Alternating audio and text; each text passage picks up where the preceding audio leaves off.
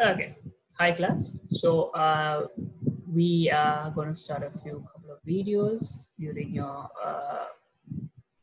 this time of when you guys are at home. So because we would like to give you some questions and then pass you on to your next grade and give you a bit of evaluation. That's the main uh, aim of these videos, and also to actually cover up your syllabus because you're missing out a lot of things, a lot of holidays. Never mind. Okay, so the first thing is, now before we ended our in-person classes, we did a bit of these elements, compounds, and mixture, but we will look again about this and then proceed with your syllabus into the next topic also. Okay, so let's discuss what these elements, compounds, and mixtures are. So most important thing is we need to know what these terms are. These are terms. Element is a term, compound is a term, and mixture is a term. So what do they mean? What is the meaning of these words? So if you go to if you see element is the smallest unit of chemical substance. So it is the smallest unit. So an element cannot be further broken down to something small. Someone can't come and tell that there is sub element. There's something like that, or a mini element. The only thing that is the element. Element is the smallest unit of a chemical substance. Something like in biology, in a human body, the smallest unit is a cell. So some in chemistry, in chemical substances, the smallest unit is a element. So those are the things that are found in the periodic table. The smallest unit of chemical substances are the ones that are found in the periodic table. Any element, it could be sodium, any element in the periodic table is an element, smallest unit. And then we go to compounds. Compound is when two or more elements combine together chemically.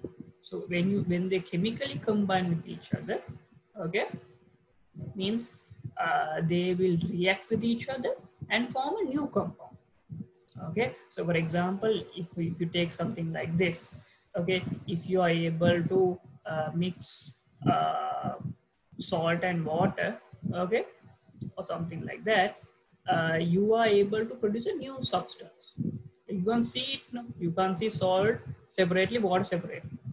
You have mixed them together, so there's a reaction that has happened and produced a new product that you didn't have initially. So similarly in this example, if you see sodium and chlorine, it will give you sodium chloride. So sodium is one element, chlorine is another element. They are two different elements, but they will produce a new compound, a new product, which is called sodium chloride, which is normal table salt. Okay, that is what is a compound. Then let's go for a mixture. Mixture means when two or more elements are physically combined with each other. That means they don't undergo any reaction. That means if you combine those two, you aren't able to get a new product. Something like sand and water. So if you put sand and water, you will, and you try to mix it, you can, stir it for about 100 times, a million times, but yet you aren't able to achieve a new product. You will always see sand and water separated.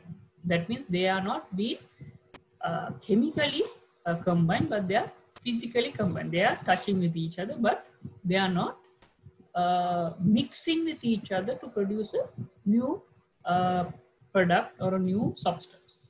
Okay. Then we look into separating these mixtures. So mixtures, it could be solid mixtures or solid liquid mixtures. There could be many things like that. Okay. So that is the thing. So we'll look into how to separate these mixtures. So first we'll look how to separate liquid from a solid liquid mixture. So if you want to separate a liquid from a solid liquid mixture, what you could do is you could either use the method called filtration, which is you use a filter paper and you use a filter paper and a filter funnel, and then you pass the substance, and then the solid part remains in the filter paper and the liquid portion goes through the filter paper and the filter funnel. So that's the way you separate. Or else you can use a decanting method. Decanting method is, for example, you have seen, if you want to separate water and there might be something heavy, it should be heavy, but the solid should be heavy in this case. Okay, so if you have a heavy solid and liquid, what you could do, you can slowly tilt the particular jar or something and remove the water, or remove the liquid, and then the solid will remain in the jar and the liquid will be removed. So that's one way. Then the next one, separating. I made a mistake out here. It should be separating a solid from a solid mixture. Let me just take it really fast. Okay. Mistakes do tend to happen. That's not a big issue. Yeah. So let's go for a how to separate solid from a solid mixture. So in the case you say you have two different types of solids. Say you have a instance where you have rocks and you have some other sand. How are you able to distinguish them or separate? One way you could do is the normal way. If you don't want to use any of the tools, you can just hand pick them. You can hand pick and separate them one by one. That's one.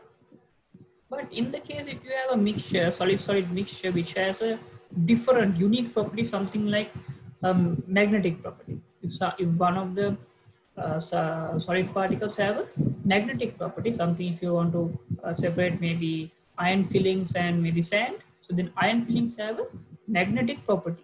So when it has a magnetic property, what it can do is, if you use a magnet, the iron fillings will get attracted to the magnet, and the sand will still remain in the particular base, whatever is there. Okay, so that's one way you can do. And then you have a mixture called immiscible liquid mixture. That means the two liquids don't mix with each other. So for example, if you want to mix oil and water, you will always see that oil and water forms two layers. They don't mix with each other. You would see,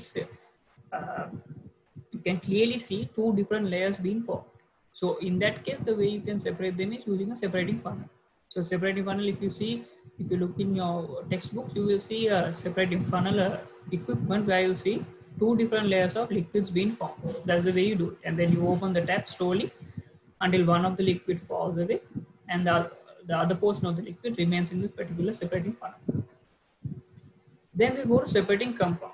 So separating compound, then compounds means now a new particular compound, something has been formed.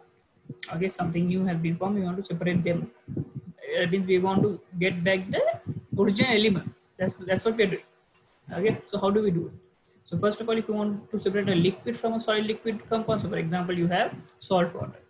Okay, that's the example I can give you, salt water. And you want the water from it. You don't want the salt, but you want the water from it. So what do? You do a process called distillation. We discussed this also in class, which is called distillation. Distillation is where you heat the particular mixture and then slowly when the liquid reaches its boiling point, it will boil and you can collect the liquid into a vessel.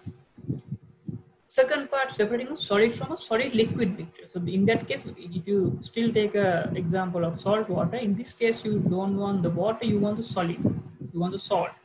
So what do? You can evaporate. If you keep it under the sun, with time, the liquid will go away and the solid will be visible to you, and then you can collect the solid. Lastly, you have separating two miscible liquids. When we say miscible, that means the two liquids are able to combine with each other. Okay, so there are certain liquids that are able to combine with each other. So when they combine with each other, what happens is we aren't able to use separating funnel method. You can't use because you can't distinguish which one are they. Okay, so the only thing we can use is fractional distillation. It's a technique which depends mainly on boiling points. So each liquid will have a unique boiling point. So depending on the boiling point, one will form, could be collected first, and then the other liquid will be collected in the next steps. So those are the techniques that you are able to separate these compounds and these mixtures. So in this lesson, what we did is we defined what elements, compound, and mixtures are.